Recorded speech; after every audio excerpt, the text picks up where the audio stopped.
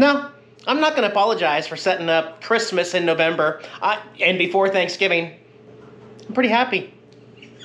Yeah, I had to display the leg lamp in the window, and actually I made a really awesome modification to this. So you can buy these this is the 50-inch deluxe model, and you can see they only light up part of the leg. So you flip this switch right here, and then boom, the whole leg lights up. You can kind of see part of the wire in there and other things, but man, here, we'll go outside and you can see what it looks like.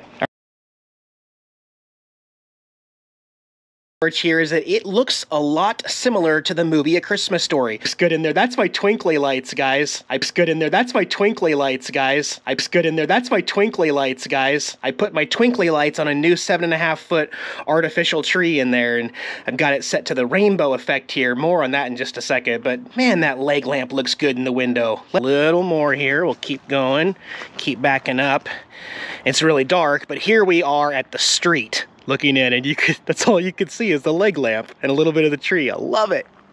This is always just as weird for me as it is for you.